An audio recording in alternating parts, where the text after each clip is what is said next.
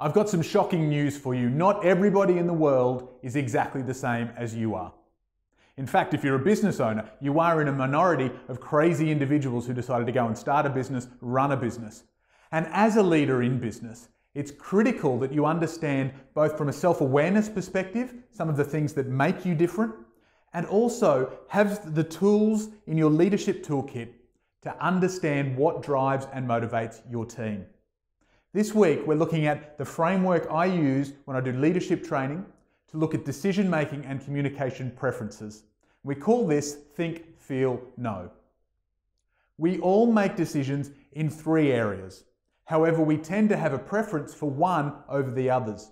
And when we just apply our preference into the wider community, we often create frustration and miscommunication with people who come at it from a different approach. So let's go through, help you understand the think, the feel, and the know, to work out what your preference is and to see how you can apply this in your team. So let's start at the beginning.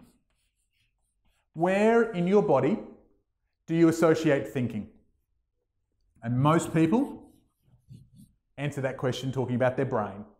So in a thinking space, we want words and data.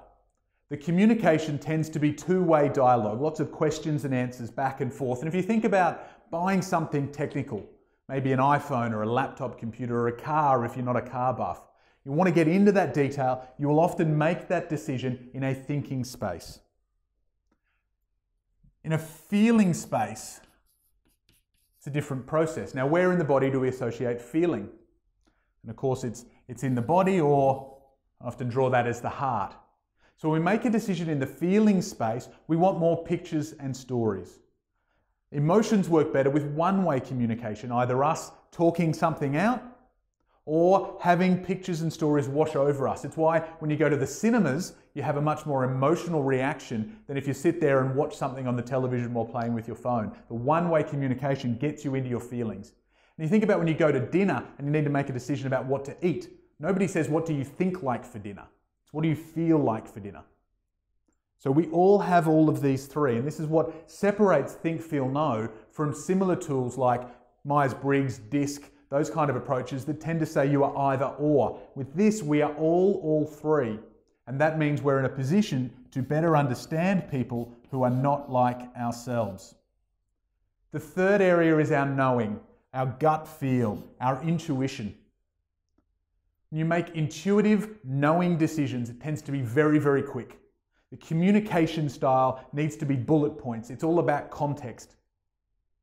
And that gut feel is what drives so many entrepreneurs and business owners to go out there and to make a decision. You can't think through every aspect of business. You need to make some fast decisions, take some risks, and feel comfortable doing it.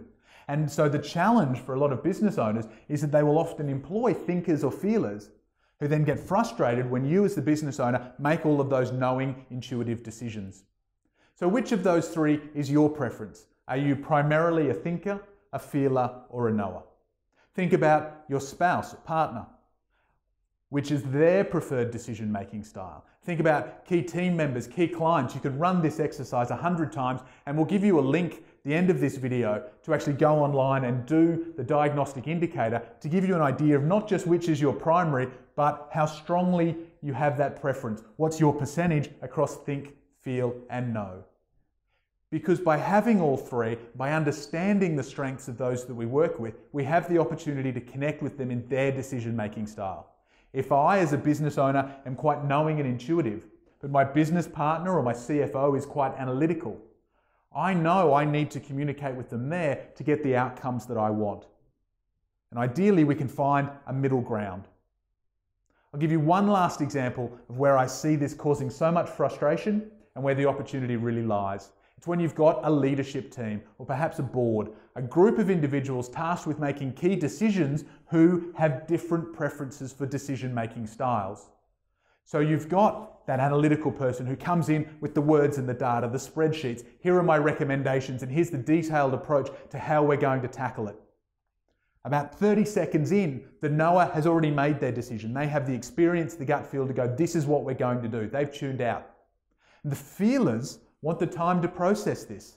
They're trying to pay attention. They want to be respectful to the data that the thinker is providing, but by holding them in a data space, they're not getting a chance to actually process it. They go along with the decision on the day and come in next time, the next board meeting, and say, actually, no, I've changed my mind. It's not because they're being difficult, frustration, it's just that your process was not designed to give them the space that they need. It didn't take into account all three decision-making styles. And when you can take all of that into account, you will find that you make better decisions, you communicate better decisions, and your team make the same decisions and come along on the journey with you.